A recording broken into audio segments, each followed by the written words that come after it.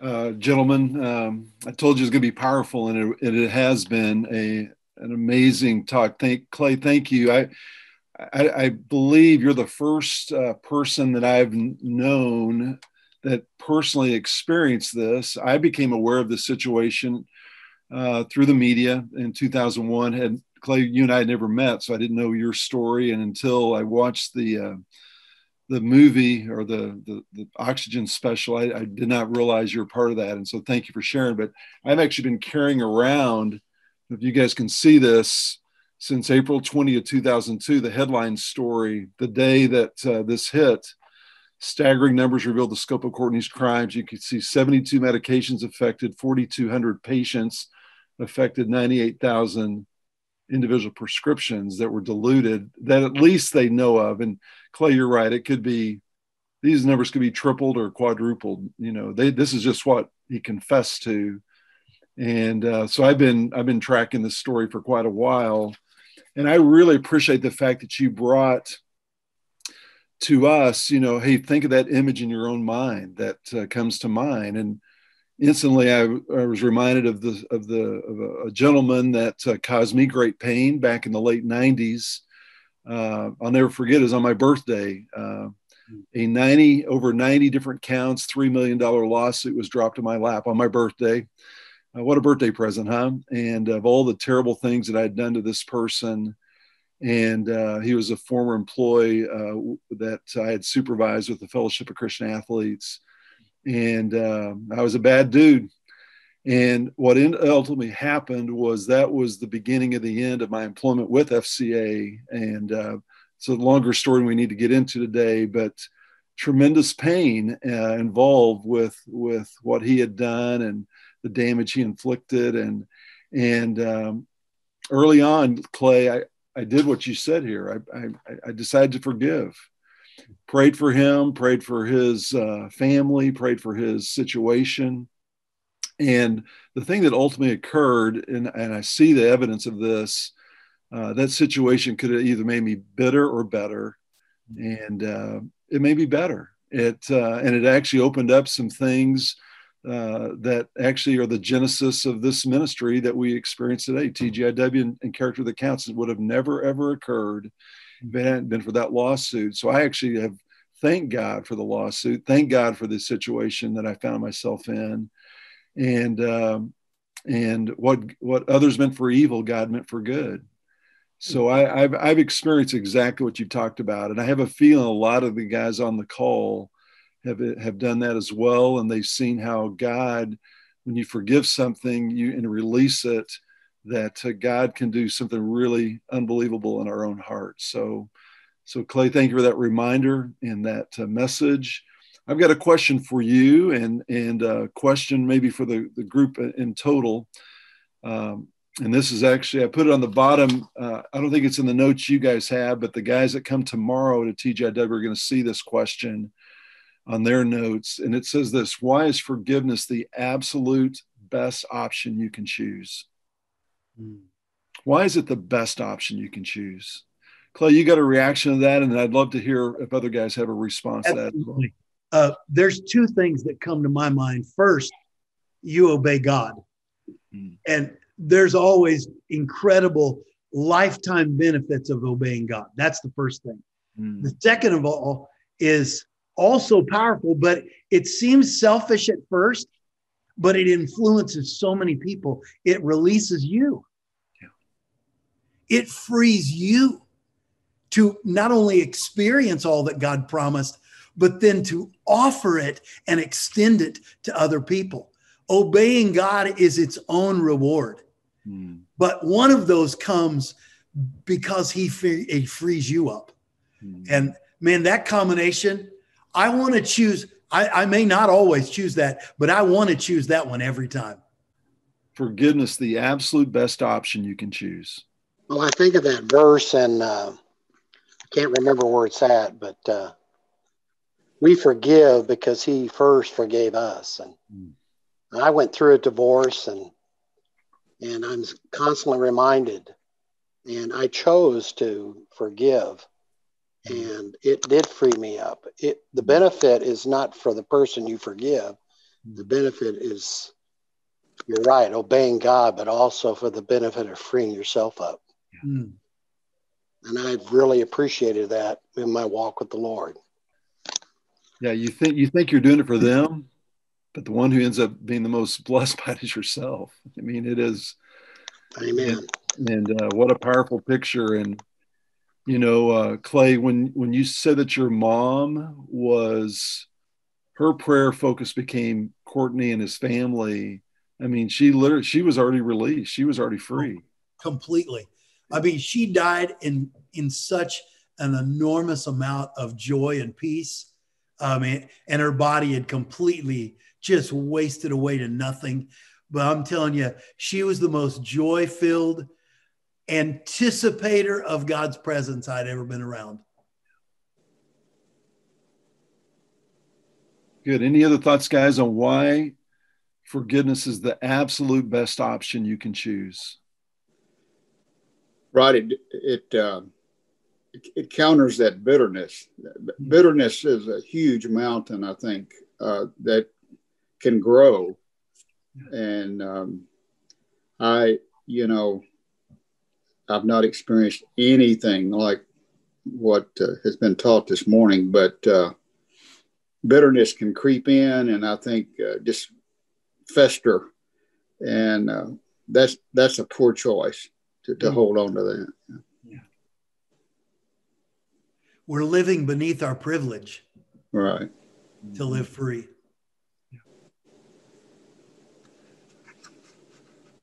I think you just get exhausted carrying it with you. And there just comes a place where I'm tired of this. I got to let go of it because it's just wearing me out. Yeah. I have a question, if I can ask. When the system goes bad, when it was set up with all the good intentions and everything else, who do you forgive? Yourself? Or do you try to work with the system, or exactly what? Tell me, what system are you talking about? I'm sorry, I'm not. My wife died of cancer. Could have gone a different route, but she had a certain kind of a school insurance policy that only allowed for in area, regardless of the situation. And, we fought that for a long, long time. They have now changed it, but who do you forgive? Yourself? That's about the only person you can forgive.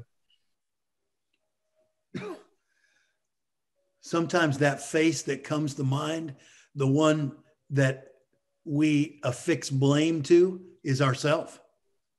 And sometimes that's accurate and sometimes it's not accurate, but it's a very common experience. And a part of forgiveness is forgiving ourselves. If we've had any part at all, and most of us have some level of guilt and accurate guilt because we participated in something, and so there has to be a process whereby God brings that to mind, and our face is the face we blame, and we allow God to deal with that because He's releasing us the moment we call His name. And sure. So he just sits ready to hand over the keys to joy and forgiveness and power and freedom. Hey, Clay, one of the things that you said, and Lance, this ties to your situation, I think, as well, is in some respect, some percentage, we have a percentage of whatever we're in the middle of. It might be 1%, it might be 99%, it may be somewhere in between, but we have some piece of that puzzle. Even my situation, I had to own, what was I responsible for in the midst of this pain that now is suddenly in my lap, and there was some percentage there, and so you've got to have not just the forgiveness for those that the others, but you have to also own what you're responsible for. I'm working with a guy right now. I mean, and there's a good chance he will be physically at TGIW tomorrow, who's in the middle of a mess. And he reached out to me recently with just a confession of what happened. And guess what? He's gonna make it through this situation because he is owning the piece that he's responsible for. He could easily play the victim role and, be the victim and it's everybody else's problem. And this is, I didn't sign up for this. And he could go down that trail real easily. But he recognizes there's a piece of this puzzle that he has to own. And guess what, guys? Because he is willing to take a hard inventory look at himself, he's got a chance to be really free. He's got a really chance to experience joy, because if he did not own whatever that percentage was, guys, he would never, ever, ever experience the full freedom we're talking about today. So guys, as you think about whatever you're in the middle of and the system, the person, think about, okay, God, what is my part of that? And I need to be very vigorous and not just extending forgiveness to them, but also to me as well. Absolutely. We love playing the percentage game, don't we? Oh, yeah. Well, I was only 10% responsible, but he was 90%. Or he was 60 and I was only 40. We love playing the percentage game. And the truth is what you said, 1% or 100%, we usually have some level of responsibility on our hands. Yeah. It's good. Other thoughts, guys? 2% of rat poison kills the rat. Yes, it does, Bobby Bell. Forgiveness is an acquired taste. Yes, it is. Yeah, it does get a little easier, but I heard a pastor one time say, forgiveness is the environment of God. And so to walk in that, not just the big things to forgive, but those little daily annoyances, especially with our spouse, because we tend to want to say things, and that's a form of unforgiveness when we say things. You're right. And so it's always good to stand down or sit down inside and just, family members. I heard a woman say one time, we were having Thanksgiving with friends, and she said, why have Thanksgiving or why have holidays with family when you can spend it with friends? And so I thought about that there's an element of unforgiveness in that when we can't overlook those things in our families on a constant basis. And God continues to forgive us sin after sin after sin. And so anyway, it's an environment. And I think it was Lance talked about the system, God's system. It's systemic forgiveness. Yes. in his system. Yeah. Man, Cecil, you've nailed it, buddy. I want to tell you something. I meant to tell you this last week. I want to fly fish with you because I want to go after that brown trout. Well, I'm going fly fishing for redfish this weekend. So I'm going down off the coast of Louisiana, and my wife's going to get a few days of peace. And so anyway. So you're doing this for her. I am. It's actually for her. You're selfless, buddy. You're so Rod, thank you so much. I've never really told the enormity of this story in public ever. And I really, I was convicted that last February when that Oxygen Channel producer came to Kansas City and I told him that story. I actually was convicted that it's probably time in my life that I tell an ongoing story of forgiveness from me. Yeah. And I didn't really know where it would come from. But this week I'm going to get to say, to tell it 3 times. Today, tomorrow, and Sunday. So I'm pretty excited about that. God is so good to to just honor, his work. This is his story. It's not my story. It's his story, because he's the one who initiated it. And he's the one who gives the power to do it. Hey, Clay, I'm curious, did the story emerge because of the request that Courtney had made to be released from prison early? I mean, is this really, did that all tie into this, or this story really emerged before that all happened? Well, actually, I don't even have a clue. This producer somehow got my name and my phone number, I guess, from record. I don't know. We still don't know how he got, and he didn't know how he got our number. There was just a list of families from Kansas City, and he just started calling, and some turned it down. And some, as you watched, some were so angry and bitter 19 years later. And I realized revenge and anger sells. I get that. I get it. I wish that they had included more of what I shared with them about this story of forgiveness, because I gave them a whole bunch. And I will tell you this. A little. Yeah, I got just a touch at the end. But as I was sharing it, Lori, my wife, was in the control room, and she was watching a monitor. And the producer sat to the side of the camera just asking me questions. And when I shared that about forgiveness and shared that whole story that I shared with you, he had tears pouring down his face. And when he turned off the camera, he said, "Clay, I've never heard anything like this ever." It was so powerful. So I was disappointed, so disappointed that that's how little they showed on the show.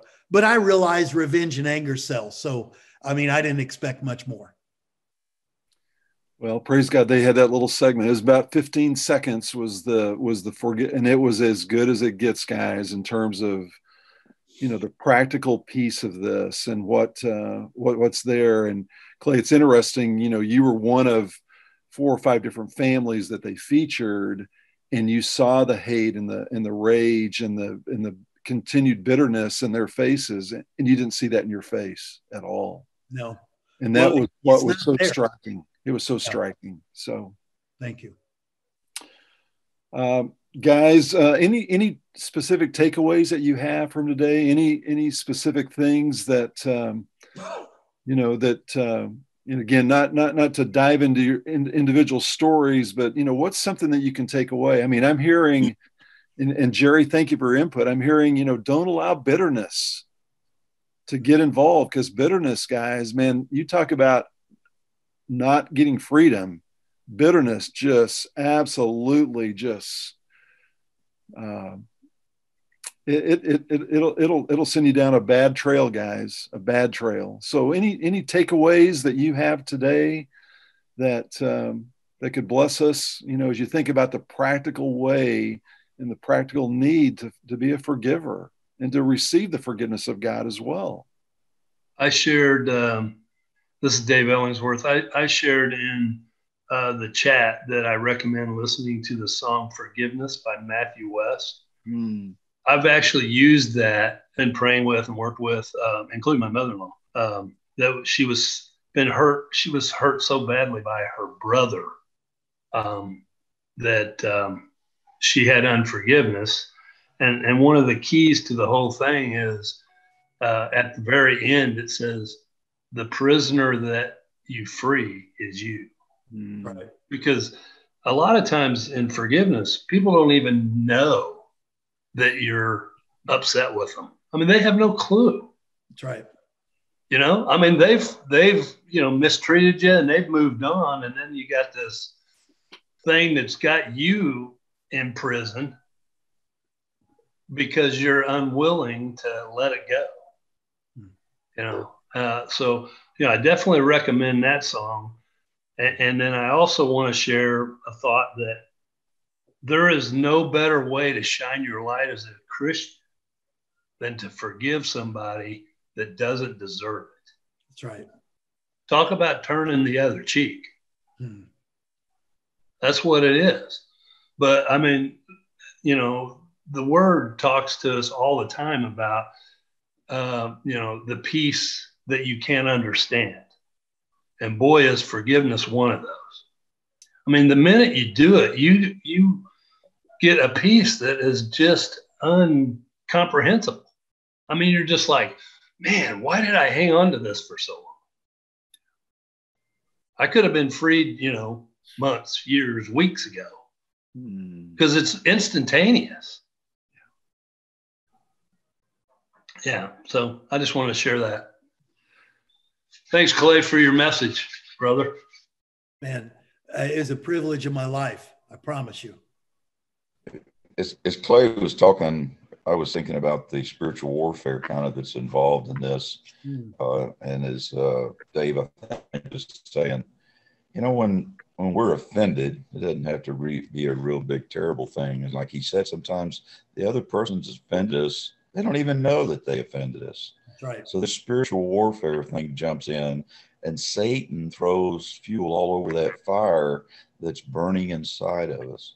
And until we really realize that we have this spirit in us that can combat that, and as Galatians says, to walk by that spirit, and we don't have to deal with all this stuff if we have that spirit inside helping us in the unforgiveness that we don't express. So it's Satan's involved. There's no doubt about it in my mind. Yeah. And he finds me willing a lot. He doesn't get all the credit. Any other takeaways, guys, that you have this morning? Any other last thoughts for Clay or for the group? Powerful, powerful stuff here, guys. Really practical. Hey, Rod, this is Scott. Hey, Clay, thanks for your transparency. It was very powerful.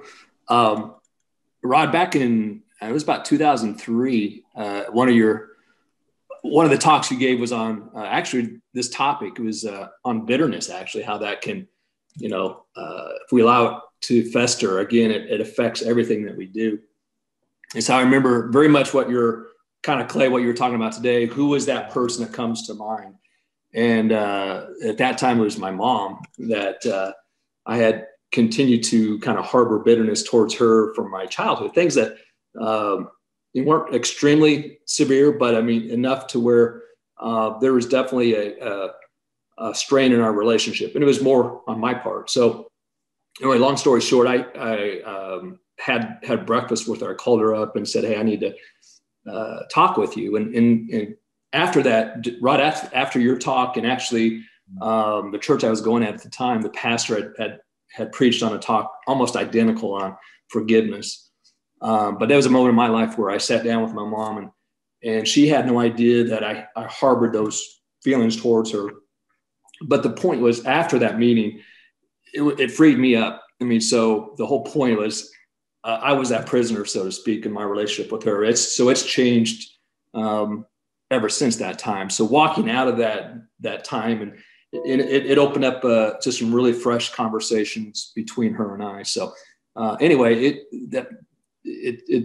and it's one of those things to this day. I still, Clay, like you said, I mean, when I see her all the time, there are still things that can come back to mind. I have to intentionally forgive that. And so that was powerful back then. It still is today. And it does free you up when you're the one that goes through that process. Hey, Scott, and think about the 17 years of, if you had not done that, what you would have missed out for the last 17 years. You know, just some special times and special conversations would have never occurred if you would have kind of continued to lug that around. Sure. And allow that. I mean, imagine how heavy that weight would be today. Yep. After carrying it. So praise God, you reacted, you were proactive, you engaged. Those are difficult conversations, but valuable conversations to have. So thank you for doing that and responding, because a lot of people, I'm just going to sit on this one, or I'm just going to wait for the perfect. Guess what? The perfect opportunity may not come. So you got to just engage. Go for it. Yeah. Well, what's interesting as I look back, that bitterness festers everything you do in your life. So your reaction to other people, where did that come from? Why am I reacting that way? And that was one of the sources of my behavior at that time. So being able to, get that eradicated and released and experiencing God's forgiveness, truly living that out, it was big time freeing, big time. That's good. All right. Anybody else want to share? Mike, go for it. Mike Bailey, hit that mute. Hit the mute off. Mute. Mike Bailey, turn your mute off. There you go. Okay. Good morning. Thank you, Clay. It's a message that so many guys need to hear, particularly guys. I lived with that situation for decades. It was the father-son situation. And about a year after I became a Christian back in 2001, I forgave my father for what he did to me. And I saw a completely different person, not just in me, but in my father. And being able to see the other side of this darkness into the light is just unbelievable. Unless you've experienced this and really internalized it, it's just words. As you said, Clay, you can say, I forgive you. Doesn't mean anything. Unless it comes from your heart and your spirit, it means nothing. But when you get there, yes, and I can't remember who said it, but that peace, that completely non-understandable peace really is so beautiful. And it's at that point when you can start to help others. And until you've done that, helping others is just words. So thank you. What a blessing this morning to hear this story. And so many of us have got testimonies. It's by the word of our testimony. That's right. That faith and helping others comes about. Bless you. Thank you. Mike, I want to tell you something. I wish I had your voice to tell my story. We've all been given a great voice. God hears our heart. We hear our voice, but right. God hears our heart. That's right. Thank you so much. Hey, Earl Williams, love you, buddy. Earl, thanks for joining us. Earl reached out to me yesterday and says, hey, I want the link. I want to get on. So first time attendee on our Zoom call. So Clay, you brought in Earl. Way to go, bud.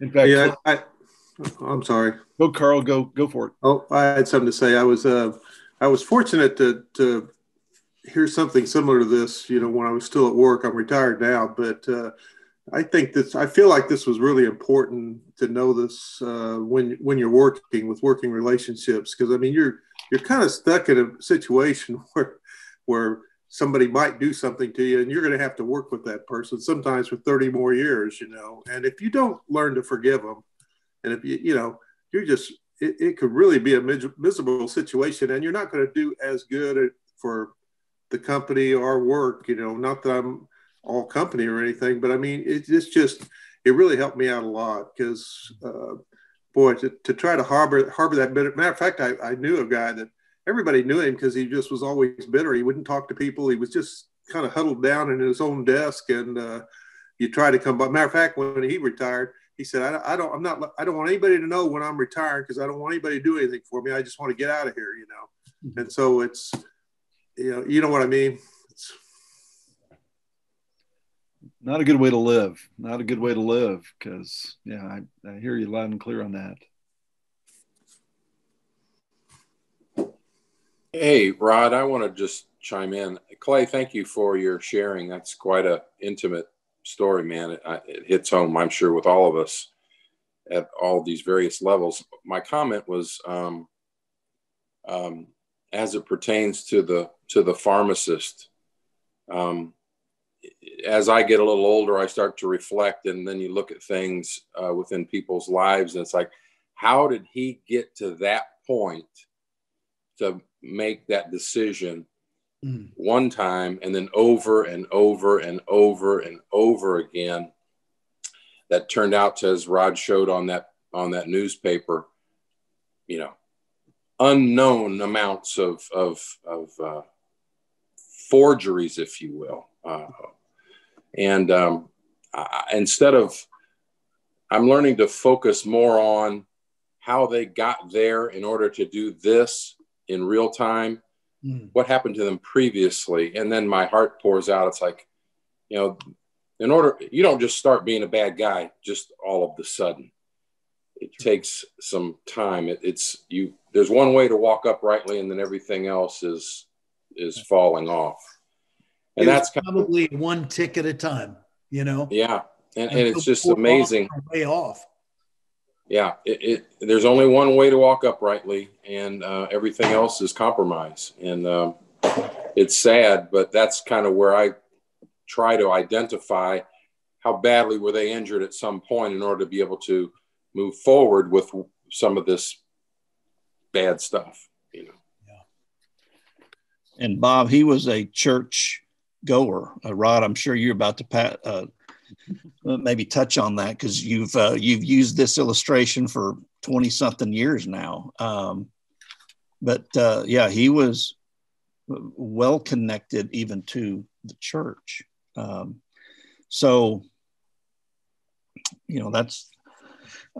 only the Lord knows, this man's heart and what it may have been that set him on that path. All I know and all that you know is we live in a fallen world, all of us.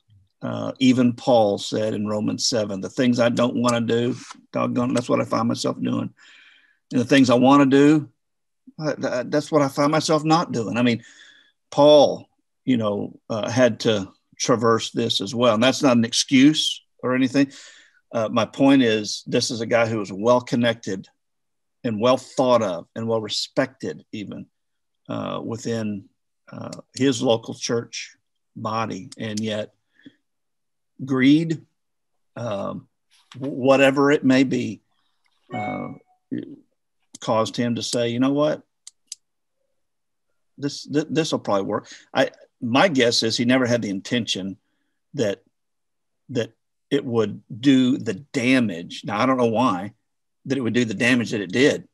I don't know. I'm giving him the benefit of the doubt there, rather than make him out to be as absolutely evil, but his decisions turned out to be, just that. So the fact that, Clay and several others, have had to walk that journey. That's amazing. And I will just say this. I knew Clay's mom and dad. I knew his mom more than I did his dad. I don't know why. Maybe because she was exactly what he said she was like, and more. He could have expounded. I short sold it. I know you did, man, because she was an amazing woman, and that's another reason why Clay and Mel are like they are, because of that example, for sure. Don't blame my mom for that.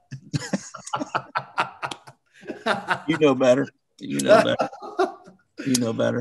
So, man, that was good to hear. And I would just, if you guys that are still on here, if you go in your chat, some of you never even know, you don't even know we have a chat. If you go to the chat and you go to the very top of it, you'll see that Chris had put in how you can get to see this oxygen episode. I don't even have it on my TV, but you can go to it on your computer. The way I did it on my phone. I downloaded the NBC app. It was that simple. I downloaded the NBC app, and then I searched License to Kill, which is the name of the series. It took me right to that. I just stuck in season 2, episode 6, and I watched the whole thing on my phone. So it's simple to get to. I'd encourage you to do it. If for nothing else, the joy, the peace on Clay's face from the first time he's on camera, which Clay starts the show off. Really, I think Clay is the first thing on that show. There's a countenance there, guys, that even for those that don't know the Lord, I trust that God may use a show on oxygen and listening to a guy, they don't know who he is or where he's from, but that might put something in their heart that gets them on a path where, who knows, I would not be a bit surprised if people come up to Clay in heaven and say, hey, I know you, and here's how I know you, and thank you, because God's just God, and that's the way he works. But I'd encourage you to take some time and watch that. And Clay, brother, I love you. You know that. And he's gonna share this Sunday, because he's gonna come back to our church where he was on staff with me at one time. And he's gonna share it with our people this Sunday morning at First Baptist Blue Springs. So we look forward to having you there, brother. Thank you. Rod, thank you. Greg, thank you. Guys, thank you for just allowing me the opportunity to tell God's story. You know, one of the things I didn't realize that the show shared was a massive amount of money that he had accumulated. It was $19 million that they know that he profited. And one of the things I know from the article is part of the justification that he had was he gave over $1 million of those dollars to his church. So, you know, he knew who the pastor was. Pastor knew him. I mean, he was well known, you know, that kind of money, especially in the year 2002. And that might have been part of the justification was, well, hey, I'm giving to the Lord's work. You know, I mean, I'm benefiting, but the Lord's also benefiting from this as well. And that's the tragic part. And one of the quotes that is pretty telling is he made a confession to the judge and the jury and some of the victims. Clay, I don't know if you were sitting in the crowd that day when he said this, but he said, I have violated my love relationship with Jesus Christ. Yep.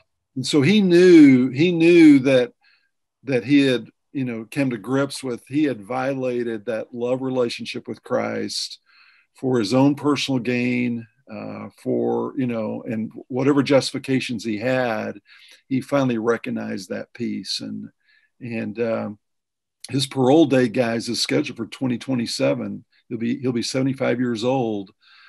I don't know what'll happen that day. I don't know if they'll early release him, because that would be 27 years of his 30-year sentence. I don't know if he'll get that full 30 or not, but he's eligible in 2027. So, hey, Rod, before we leave, I got two quick things I want to tell you. First of all, what the Lord did for me as I began to pray for him through this process many years ago and even today, Robert Courtney lost everything. I mean, he lost his family. He lost his home, his job, his career, his church family. He lost everything. Every friend turned their back on him. He lost everything. And that really, really hurts me for him. But the second thing is what I thought was maybe one of the most powerful things.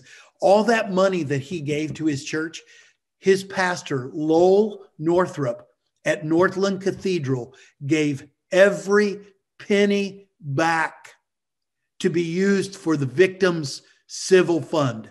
He gave every penny back. I'm not sure I know too many pastors who would have done that. They would have just remained silent.